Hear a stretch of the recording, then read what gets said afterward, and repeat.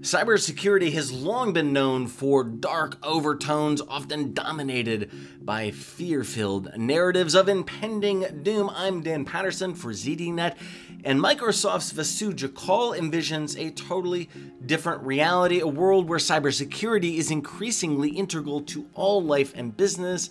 She sees the potential for a shift from fear to hope, from exclusive to inclusive, from stagnation to innovation. This shift, she says, is not just a hopeful aspiration, but it's a necessity for our security. But why?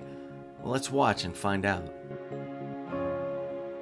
Vasu, throughout your career, you've talked about the need to kind of change the conversation in cyber from these kind of dark tones and ominous rhetoric to an inspirational narrative. That's an admirable goal, but a big challenge. Can you elaborate on that and how it might play out in the real world? Yeah, Dan, first of all, thank you for having us. It's great to be here with you. It is important for us to change the narrative of security from fear filled, dark tones to hope filled, optimistic, innovative tones for several reasons. First and foremost, security is a prime driver for innovation and it needs to inspire and empower people. That was one of the main reasons I joined Microsoft because of our mission to empower every person and every organization in the world to do more. And you can't do that today without the foundations of cybersecurity. And if we don't involve everyone, if we continue to think of security as exclusive and fear filled, then we are creating barriers to entry for defenders to participate. We are excluding entire populations who will not find this field attractive to join. And security should always be about innovation. So, for the sake of innovation, for the sake of changing the asymmetry that we see in security, and for creating an inclusive environment where everyone can participate, we absolutely believe we need to change the narrative on security. That's incredibly important. How do you, though, um, recruit and train and empower diverse voices as opposed to kind of the right now um, monoculture, like very uh, maybe doom and gloom is a little hyperbolic, but there certainly is a an ominous overtone to the rhetoric in cybersecurity. How do you practically change that, and how do you recruit diverse voices? The good news is that that journey has started a few years back, and thanks to the many who have been working really hard to advance security and also changing this dialogue, there are a few things I think we all still need to do. When I started in the security field, Dan, the number of women was really small. And right now we are in double digits percent. So that's great news. Still have a long way to go.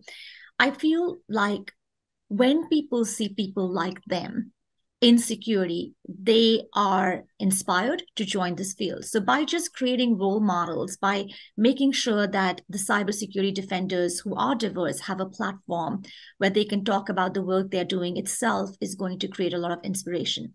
And then there's collective work that we need to do right from the very start, K through 12, educating our younglings about what security is about, why security matters through high school and through undergraduate, creating programs where we can include security in the curriculums and also create language which is easy to understand, simplified, so we can train broader and diverse populations. And then the way we attract talent into the company. And once we have this diverse talent, creating the right platforms for them to bring their authentic selves and really do their best work is going to be important. So it's not any one thing, but I think it's a collective effort by all of us. And then lastly, for everyone, including Dan, you, to be great sponsors for all security talent and then creating tools which help us along the way to do better security and inclusive security is going to be important. Right now, security intersects artificial intelligence, and the need seems to be very analogous. The need for diversity and to make sure that bias is addressed and minimized as much as possible. But how are these two disciplines similar, and what challenges do you face with this new emergence of generative artificial intelligence? First, understand why diversity matters so much in security. We need to step back and look at just where we are as society in the threat landscape. I'll share some stats. And the first stat is this incredible exponential increase in the number of attacks per second. So Microsoft tracks password attacks per second pretty closely. When I joined Microsoft in July 2020, we were tracking around 567 attacks per second.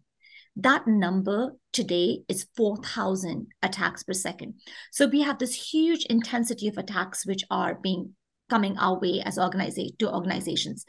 The second one is the amount of time that defenders get to contain the escalation of an attack is decreasing pretty rapidly. On average, it takes 72 minutes from when a user clicks on a phishing link for an attacker to get access to their private data. And then third, we have a global talent shortage, 3.5 million jobs which are unfulfilled. That's just the state of our world right now. The attackers are diverse. They come from all parts of society. They come from all backgrounds, ethnicities, economic background. So if we are not diverse and if we don't include everyone to be defenders, we are already a step behind in this very hard battle of security. And for that, for the reasons I said before, we need to create the platforms, the inclusion, the training, the onboarding. And this is where AI is going to be our biggest ally, Dan, because through the tools that we're seeing in generative AI, and we'll talk about more about Security Copilot and what Microsoft is doing, natural language processing just became the most powerful coding language. English is the most powerful coding language. So now, by nature, you're going to have a lot more people able to participate in security. This tool can train you while you're doing your work, and it understands the way you work. So it's going to customize the learnings for you. And I think that's another huge way in which we can reduce barriers to entry and invite more diverse populations to the table. Tell me a little bit about Security Copilot.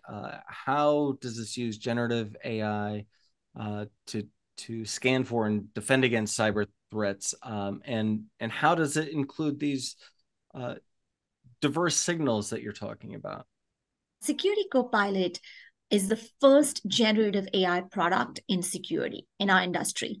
We announced it on March 28th, and it is in partnership with OpenAI, the LLM models that Microsoft has been working with. At the heart of Security Copilot are two generative AI models, the OpenAI ChatGPT-4 LLM model, which brings all that goodness to the table. And then the second one is the generative AI model that Microsoft has built, which is cyber specific. This model is grounded by 65 trillion signals, the largest breadth of signals and depth that we see. In addition to the human intelligence that Microsoft tracks, we track more than 300 unique nation state and financial crime actors. We track more than 50 ransomware group families. So it's grounded on this data. And then it has cyber skills built into it. For example, skills like threat hunting, skills like reverse engineering, skills like deep investigation. So this cyber specific model that Microsoft has is really based on security. These two models then come together and form Security Copilot, which we enable in our customers' environment. And it works with their data to get smarter. But it's also important to remember the data of a customer's environment does not leave their environment. So we do not use that to train the global model. So that's how Security Copilot works. Now, what it does is pretty magical. It can defend at machine speed and machine scale. So it's able to do tasks which would take humans days, weeks, maybe sometimes months, whether it is creating reports, analyzing threats, forming entire signal graphs, finding threats that can be very hard to find because it's hard to distill noise and signal sometimes. And then also helping defenders really create reports and other things that are needed to stay a step ahead. So we suddenly go from really reactive to proactive, to preventive and predictive security because of Security Copilot. One of the things that I think is really interesting is the use of natural language processing on the user end and how it can kind of turn questions into action. Tell me a little bit more about that process. How does that work? I do believe this is going to drive a paradigm shift. Security is a very fragmented landscape right now. On average, any organization, any security team has 60 plus tools. And it's very hard to synthesize these tools and this data from these tools. There's also a lot of data and noise which comes our way. So it's like finding that needle in a stack of needles. With natural language processing and really English, now a defender is empowered to ask questions in English to understand, hey, what threat is that? Or summarize the latest ransomware threats for me, or pick a threat and go into more details about that. You can copy URLs, you can copy code snippets, you can copy any kind of data you want. And then Security Copilot also gives you suggestions. So once you ask a question, especially if you're a new analyst, it can say, these are questions you could ask.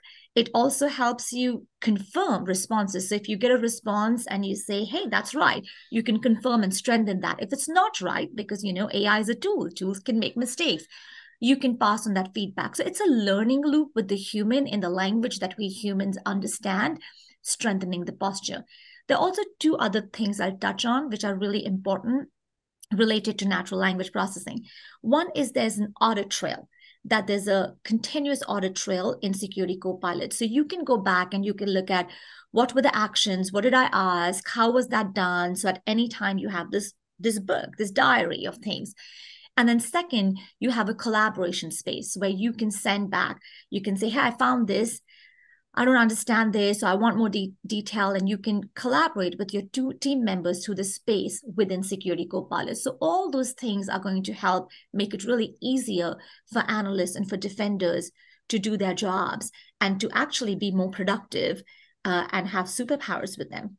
On the flip side, how is AI aiding attackers and expanding the attack surface? It seems like the tool could be used on both sides, or the technology can be used on both sides. And you mentioned the attackers are incredibly diverse. So I would imagine the use of generative AI tools for malicious or nefarious purposes is equally diverse. Yeah, attackers are super smart. They're going to use every tool that they have in their toolkit to do the damage that they can.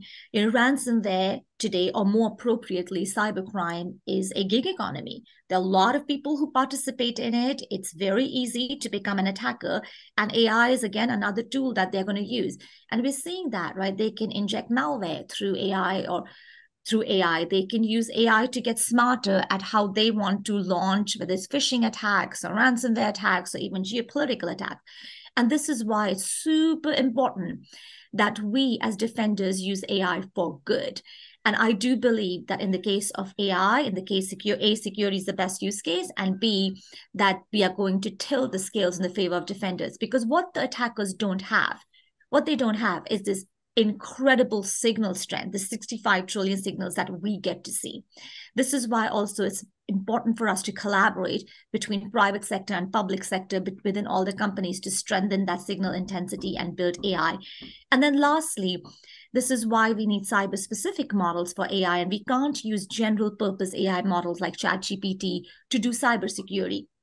Because if it's not grounded, then you're going to have things like hallucinations. You're going to get wrong data. You're going to get wrong answers, which actually is going to create a setback. So attackers are going to have the tools of AI, and they are absolutely, we should expect them to leverage that. And defenders need to stay ahead of that. And I do believe things like Security Copilot and generative AI really changes the asymmetry of that battle. So we are very excited of what the possibilities here are for defenders. Look into the future a little bit for me. Where is the intersection of AI and cybersecurity headed? Like the next 12, 18, 36 months? And how will AI continue to shape cybersecurity and the landscape of threat intelligence? AI's value proposition in security is about that defending at machine speed and scale, or actually more appropriately, defending at the speed and scale of AI. And it is that scale and that speed which matters. There are three key value propositions. One is just simplifying the complex. Cybersecurity is very complex today, Dan. As you know, there's a lot that comes at defenders. There's a lot of noise. There's a lot of tools. They have to be in and out. So it's going to simplify the complex. It is going to deliver on this promise that I hold close to my heart of an easy button for defenders. The second one is going to be, it's going to catch what others miss. There's a lot of signals, there's a lot of noise, and you can't really sometimes see the entirety of the signal graph, which endpoints, which devices, which network, what identities. So it's going to help you catch what things could be missed earlier. And then lastly, it's going to reduce talent shortage. So with these three key value propositions, where we are headed is having Security Copilot at the heart of end-to-end security.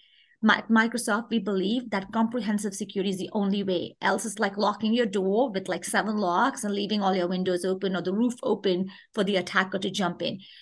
That end-to-end security is going to be strengthened by Security Copilot. It's going to be augmented by Security Copilot. So it is going to be your Copilot for the entire digital estate, whether it is, we started with security operations, but think data security, insider risk, identity, access management, privacy, like all of these are just different aspects of what we need to do to strengthen security. And that's our future, Security Copilot as a product and as a platform.